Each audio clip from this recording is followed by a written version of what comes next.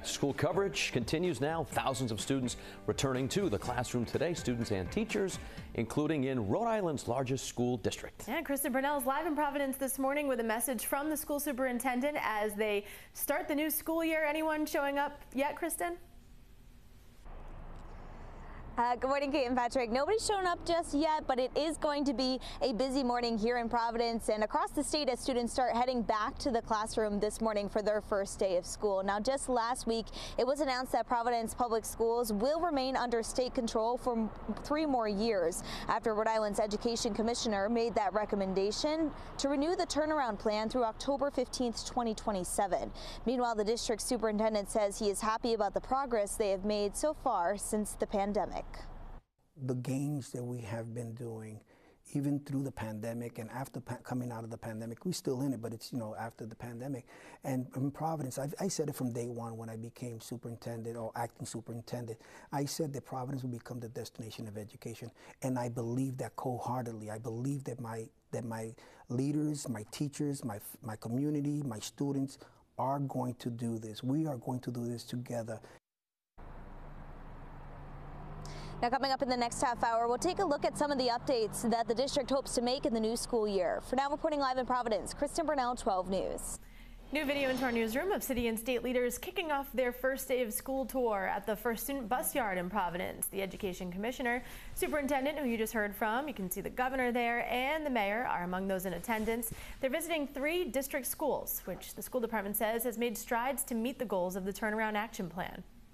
There are students coming back to school this year in brand new spaces, and they're excited. I hope to see those spaces. I've talked to the teachers. They've been moving in and they feel great about their new spaces.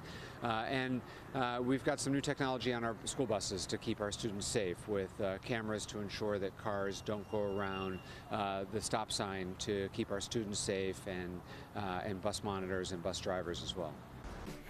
Back to school week 2 continues, with many districts having their first day today, including Attleboro, Bristol, North and South Kingstown, and Providence. Kristen Burnell joining us live from the capital city. Look at some of the enhancements they hope to make this new school year. Good morning, Kristen.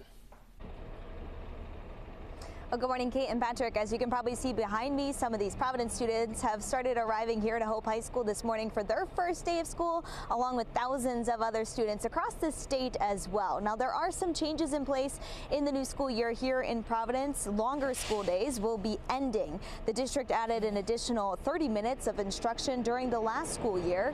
Officials say that the district does not have the funding needed to continue that extra time. Meanwhile, Providence Superintendent Dr. Javier Montañez tells us they are looking to make enhancements to their career and technical education programs this year. Also looking at some of the CTE programs that we have around the district right now. We're up to, I think it's 26 or 27 CTE programs, which is giving our students the opportunity to say career or something else. And it's giving them the option. They can do both. They can do one. Which one do they want to do? It's giving them the option. Now, 12 News is also there this morning as several city and state officials tour several different Providence schools across the city on their first day. The Education Commissioner spoke about some of the changes being made in the district as they enhance their turnaround action plan. So there's a couple of things that we will see new in many of our schools is new media centers. A lot of our buildings have been worked on. We have 4 new buildings. You're going to see labs, brand new labs for our life sciences, but really a heavy focus on the curriculum, the learning. As you said, the TAP really emphasizes that. We want our kids to keep moving. And as we heard from the Harvard report this year, that Providence had the least learning loss and the most advancement. So we're really excited. We want to just keep that going.